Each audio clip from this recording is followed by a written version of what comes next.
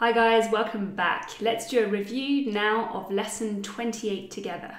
Now this lesson is a great pretext for me to do a pronunciation exercise with you. I would like us to practice, exaggerate the ed endings, and then we'll run through the vocabulary of today's text, which is mainly adjectives, before doing a grammar review together and practice the verb to be in the simple past.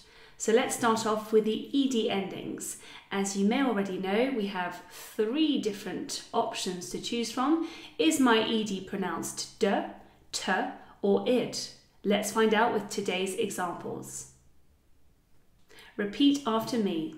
Confused, learned,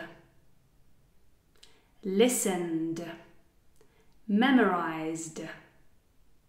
Now let's look at examples of ed endings pronounced t. Repeat after me.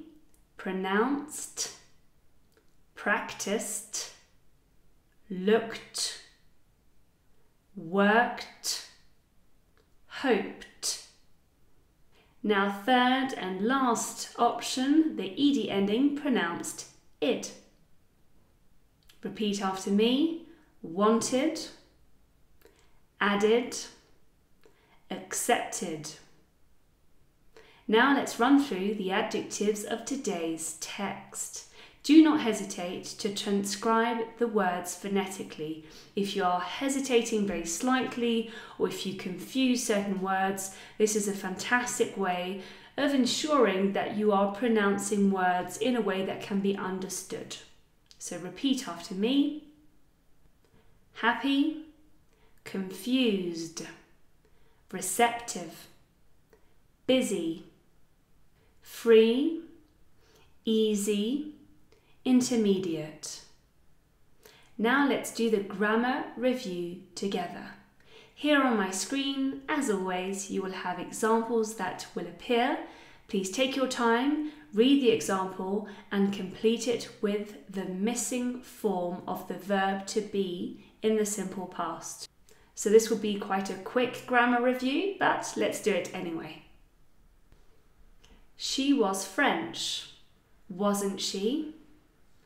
They were English, weren't they? It was on for 2 hours. They were here for an hour.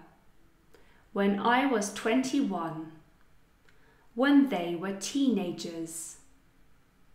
When we were in France.